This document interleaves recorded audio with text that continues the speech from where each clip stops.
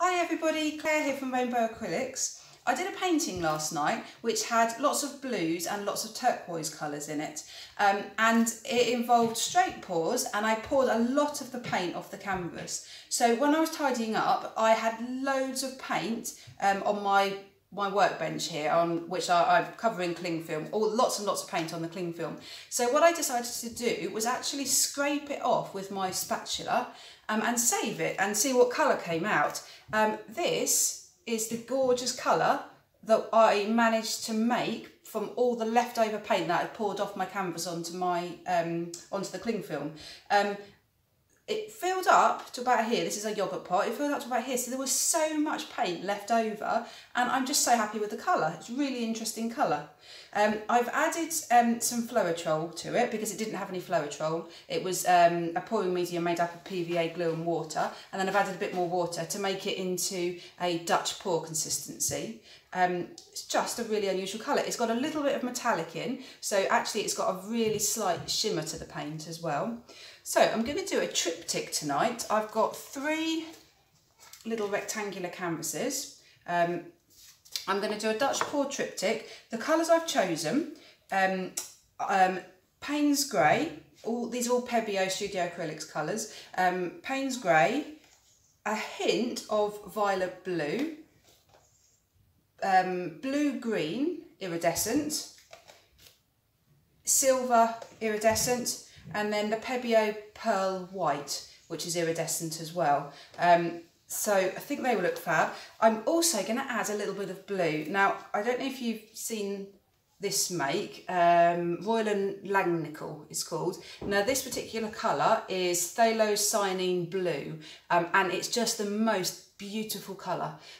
So I'm going to add a little bit of that as well. So the painting will be sort of silvery, turquoisey colour with a hint of blue and a hint of pink. So I'm just really excited to use this concoction I've made. So let's get started. So the canvases I'm using are Crawford & Black canvases. I'm using 8 by 20 inch canvases. I have painted the edges of the canvas already in a turquoisey colour, the nearest colour I had to match the base layer I'm going to use, just so that when I pour the paint over, it will cover the edges. There won't be a lot of white showing through. So I'm just going to cover the base of the canvases with this colour. I've got quite a lot of paint here, more than I'm going to need for these size canvases. But that's okay, I will save the rest of it for another piece.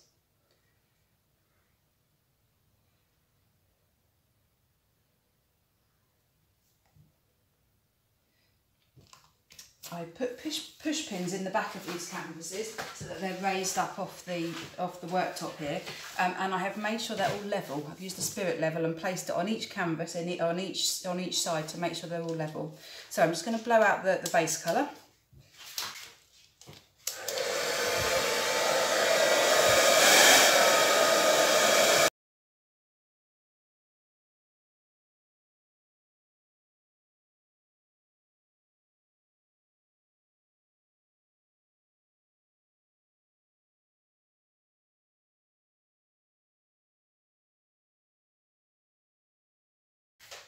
And I'm just going to check that the edges are covered.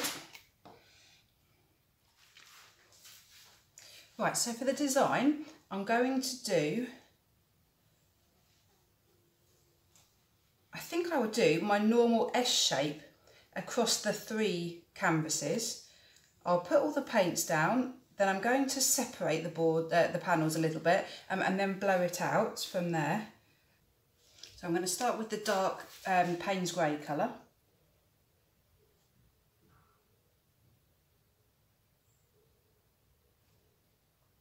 I'm going to do the S shape, but I think I'm not going to do it from corner to corner. I'm going to come up slightly and end down slightly. Otherwise, I'm going to have this canvas with loads of negative space there, nodes there. I think I'm going to do the S, I'm going to stick to that, but just not quite as curvy.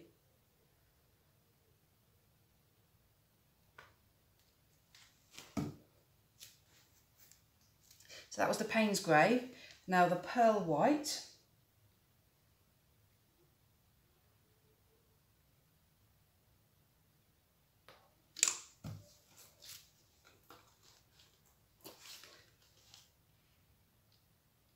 I'm going to go for just a hint of pink.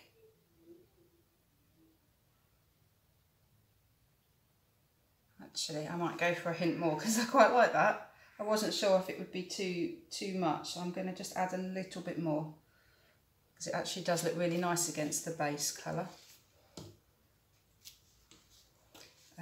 Silver.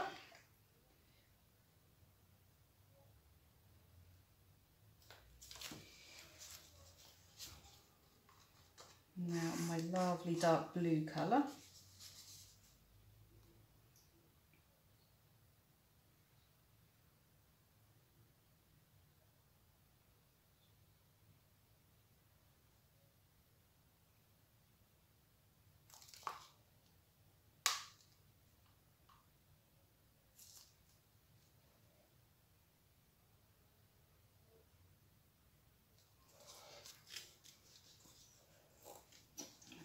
Turquoise.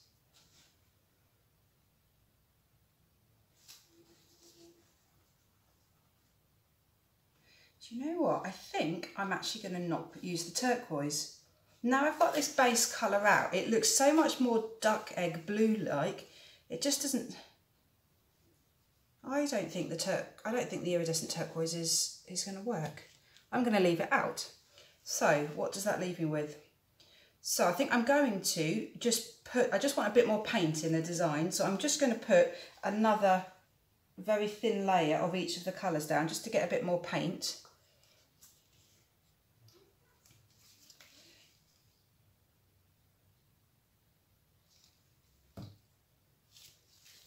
I'm going to go with more of the pink because I actually think the pink looks really good against this colour. So it's ending up being like a pink and blue design on a duck egg blue base.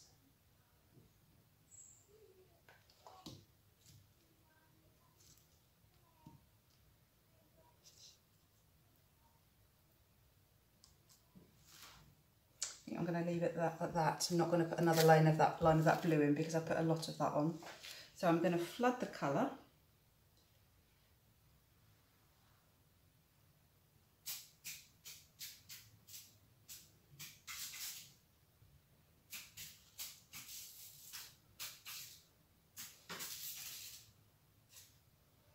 I don't know if you can hear that noise, but there is a massive dragonfly in my kitchen. It's absolutely huge. I've never seen such a big dragonfly.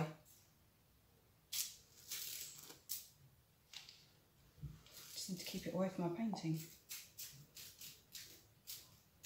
Yeah, it's over the lights now, so I don't know if you can see the lights flashing.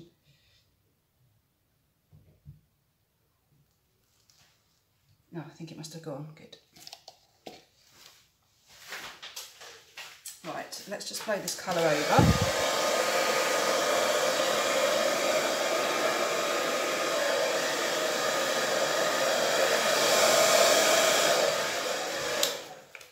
Right, so to blow the design out, let's separate the canvases slightly.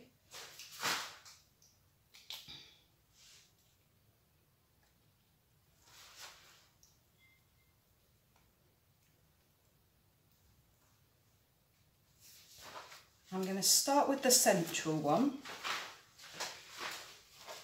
and just see what happens. I don't really have a plan. I'm just going to go with it and see what happens.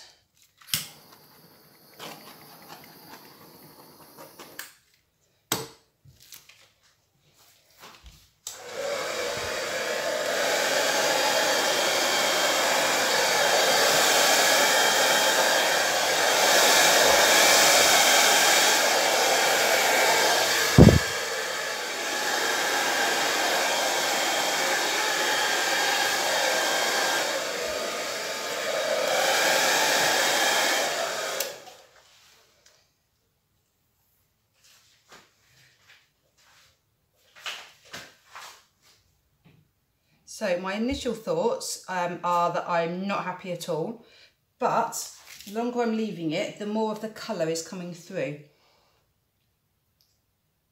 To start with, it looked incredibly pale, like there wasn't much colour at all. Now, I don't know what's happened here. I've just totally lost my paint, lost the colour. I'm just wondering if it's just all underneath there. The same here. I can see some colour under there, but it's just, it hasn't blown out like I was hoping at all. I'm not giving up yet though, because what I can see I really like, the colours I really like.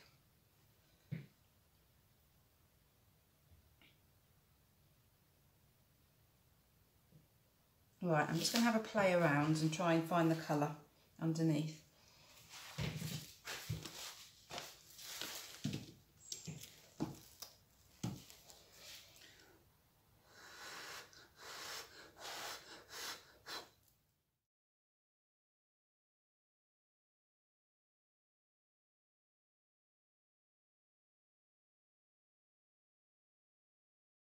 So what I've decided to do is just to add some more colour. It's too pale, it's too sparse for me at the moment, but the bits of design that I have got, I absolutely love. There are some incredible cells here. The whole image, the whole design has got this wonderful shimmer to it, which is the silver and the pearlescent white coming through. I really think it's beautiful, but there's just not enough of the design. I don't want to really interfere with this band, so what I'm going to do is do another line coming up here and then another line coming up here. It might ruin it, it might mess it up, but I'm just not happy with it as it is at the moment, so I'm going to have a go. So I'm going to try and do the same colours again, but in different position.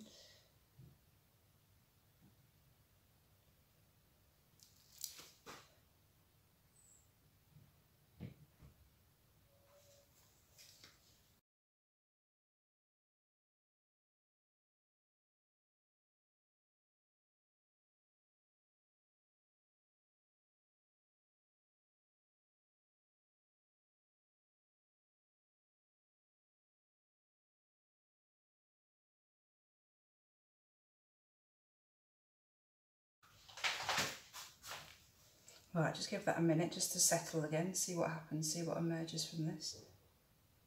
It's definitely not going as I was hoping, but I often find if things don't go as I plan, I end up with different, well, interesting results, which end up being quite happy with.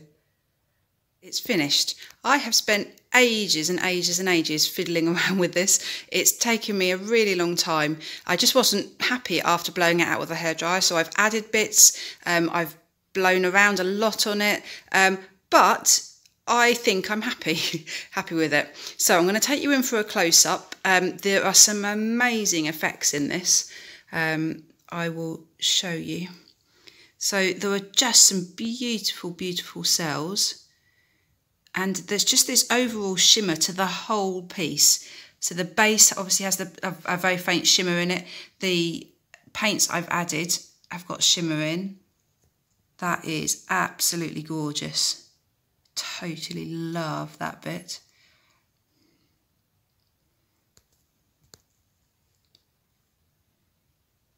So this is the middle panel. So that's the bit at the top there is the bit that I added extra. And look at these cells just here. Aren't they gorgeous? It's just amazing how the paint interacts and just creates these amazing, amazing effects. And then at the bottom of the middle one, there's also another little cluster of cells, which I think is just beautiful. I'm really happy with these colours. I think they work really well together. Yeah, and over there, I quite like that little section. It's just really interesting. I just hope when it's dry, you'll just get the real shimmer, and that will really add to the whole piece. Great. So I will be back and show you when it's dry. So this one is dry. It's extremely interesting, this painting. The most obvious thing about the painting is the shimmer. All that white pearlescent paint. There's a massive patch of it at the top, and it's just throughout. It's a pearlescent, shimmery colour. Can you see? Try and get the lighting right. The white bit there and the pink bit there, they're all iridescent. It's got some gorgeous cells there. And then the colours just fade, just ripple away, and then they just come back again. There you can see the in the blue there looks iridescent. And you've just got these lovely streaks of colour throughout. I'm very happy with the base colour. As I said at the beginning, that base colour was just a colour mixed with all my leftover paints after I did a turquoise and blue painting. I just think it's a lovely colour. I'd love to be able to mix it again, but I think I'd be lucky to get the same colour again. Now this is my favourite section. I just think that's gorgeous. So as a triptych, so as a 3-panelled piece, I think this would look fab on a white wall, on a really pale wall. Really happy with the colour, with the design of this. It's very different, very unusual, quite simple in some ways, but the key element I think is the shimmer and the shine, which you can really see well. The shimmer's all throughout the whole painting, but you can just see it with the lighting in here better at the top there. So thank you so much for watching. Please leave any comments for me. I'd love some constructive criticism if you've got anything you'd like to say or ask, or anything that you think I can do to improve my videos or my paintings. That would be amazing. Please subscribe to my channel, hit the notification bell to get all notifications for all new videos. Great, have a nice evening. Bye.